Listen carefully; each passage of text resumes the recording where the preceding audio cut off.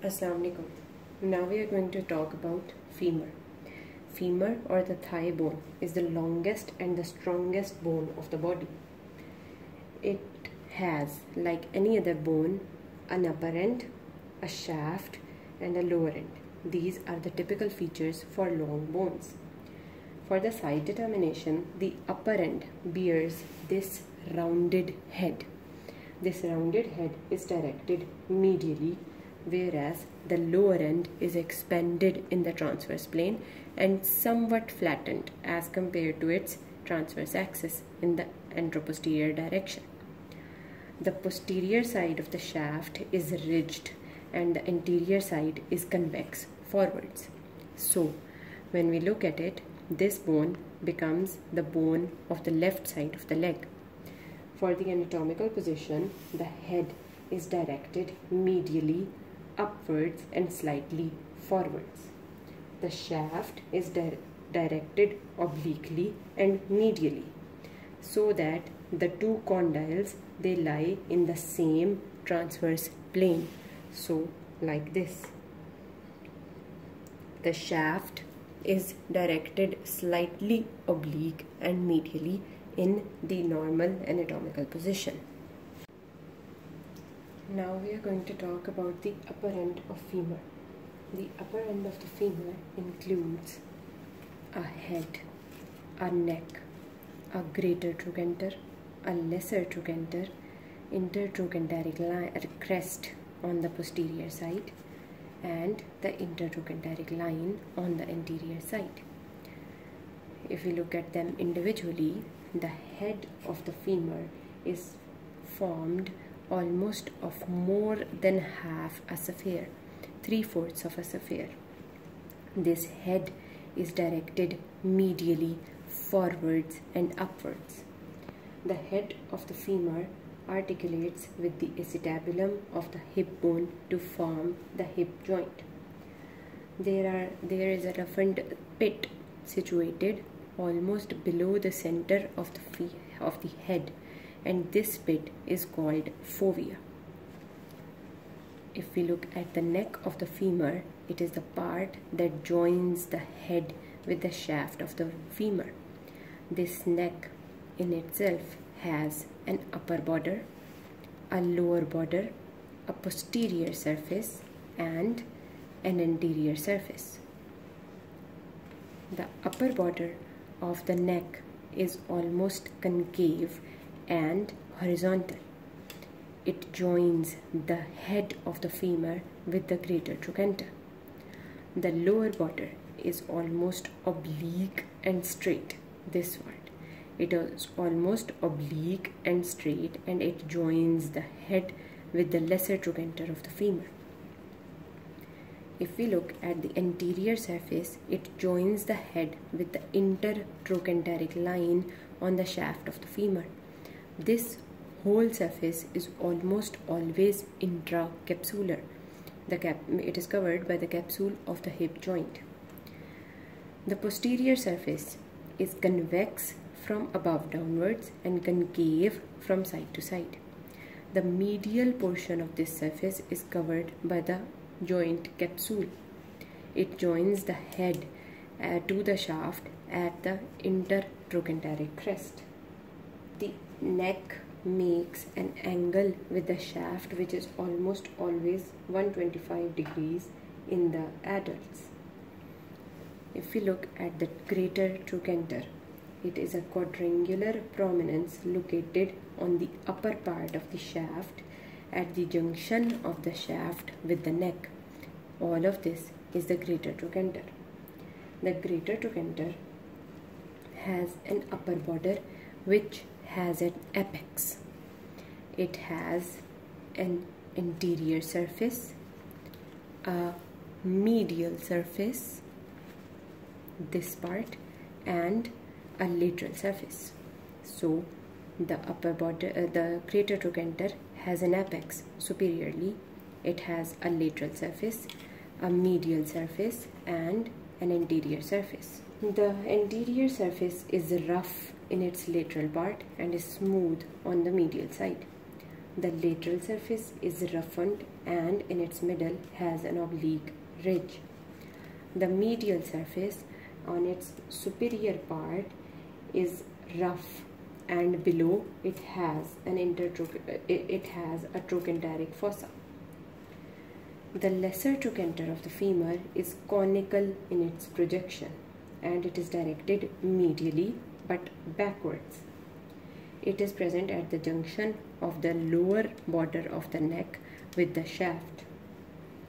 The intertrochanteric line, which is present in the anterior side of the upper end, starts from the anteroinferior part of the greater trochanter where there is a tubercle, and it moves downwards towards a spiral line that is present, in front of the lesser trochanter.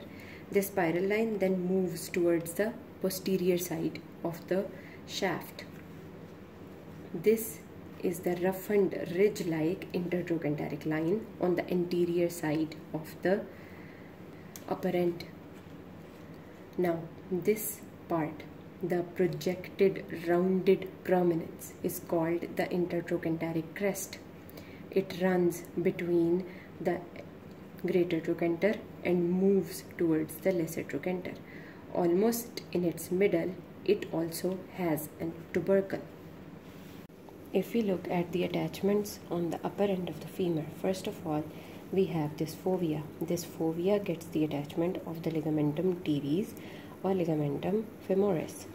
If we look at the greater trochanter, first we said that it had an apex. This apex gets the attachment of piriformis. Then the medial surface on the rough part, it gets the attachment of obturator internus and the two gemelli. The obturator externus is inserted into the trochanteric fossa.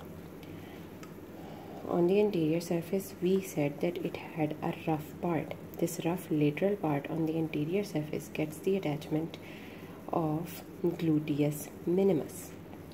Then the lateral surface had a ridge. This ridge gets the attachment of gluteus medius. On the lesser trochanter, the apex of the lesser trochanter gets the attachment of psoas major. Iliacus is inserted on the anterior surface and the base of the trochanteric of the lesser trochanter, and the posterior surface of the lesser trochanter is related with the bursa. The intertrochanteric line gets the attachment of upper and lower bands of the iliofemoral ligament. The upper band is present in the upper part and the lower band of the iliofemoral ligament is attached to the lower part. All of this line gets the attachment of capsular ligament of the hip joint. Highest fibers of vastus lateralis are attached to the upper end, and the highest fibers of vastus medialis are attached on the lower end of the intertrochanteric line.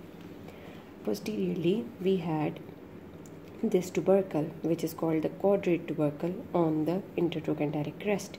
This quadrate tubercle gets the attachment of quadratus femoris. Now, if we look at the shaft of the femur, the shaft is almost cylindrical. It is narrowest in the middle and it widens above as well as below, but the lower part is wider as compared to the upper part. It is convex forwards. All of the anterior surface is convex, and the posterior surface in the middle has a prominent ridge which is called linea aspera. To discuss the shaft, we are going to divide it into three parts: the upper third, the middle third, and the lower third of the shaft. In the middle third, as it is the easiest, what we can see is that we describe it as that the shaft has a medial border, a lateral border, and a posterior border. A medial and the lateral borders, both of these borders are rounded, but the posterior border is in the form of a ridge.